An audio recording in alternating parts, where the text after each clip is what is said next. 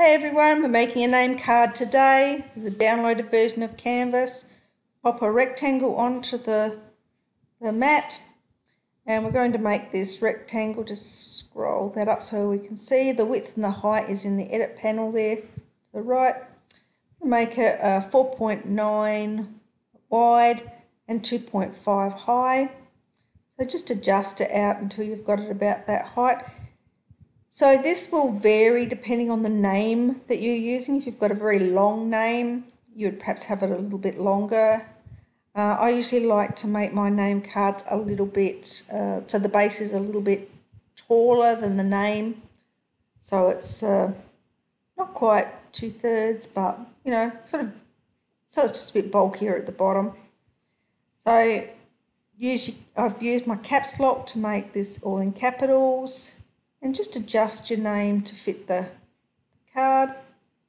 And so we've got 4.9 we need, the name, and we can stretch the top of the card too. Just kind of keep an eye on your edit panel over there as you can stretch it. And just make that a little bit taller. We'll aim for 1.5 inches tall, so it's about 1 inch taller at the bottom. You can actually type in the edit panel as well. So you can just highlight the numbers and type your numbers that you want. Sometimes easier than stretching, depends what sort of effect. Sometimes I like to stretch sometimes when I'm sort of not really sure how big I want something. So I stretch it so I think, yeah, I like the look of that, instead of just going, oh, I need it X amount wide. So duplicate both the shape and the name, so you've got a copy of them, and I'll show you what to do with those in a moment. And align the Matilda or the name and the rectangle so that make sure they fit.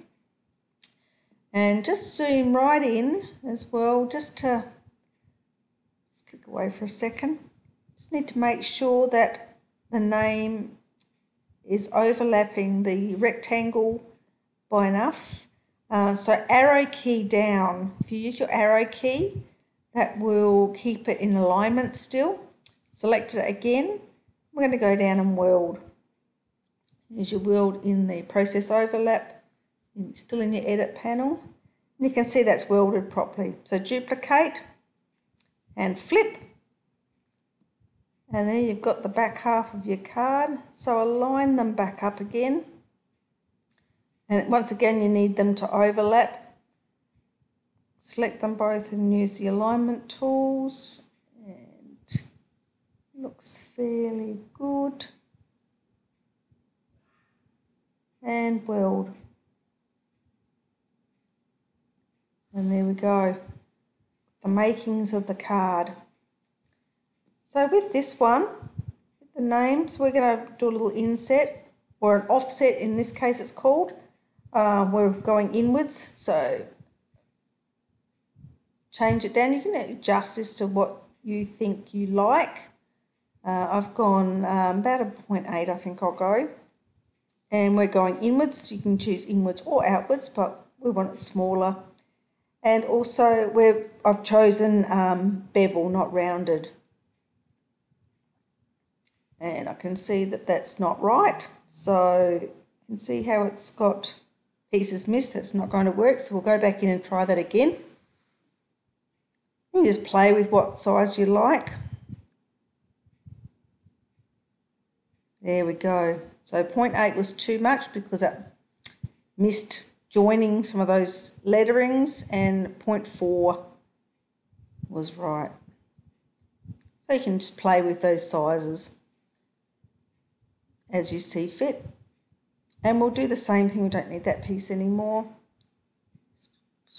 Just zoom in so we can see what we're doing. And do the same thing with the rectangle. And we can just adjust that to how much you want as well. I usually just play with it on the mat. So that's gone in by 0.4. Not a great deal. Okay. And so I've just placed it there just to see what it looks like. And we'll do it again because I'm going to do 2 layers. So we'll inset a bit further. I've gone 0.16 maybe. And you can see that's jumped in quite a bit.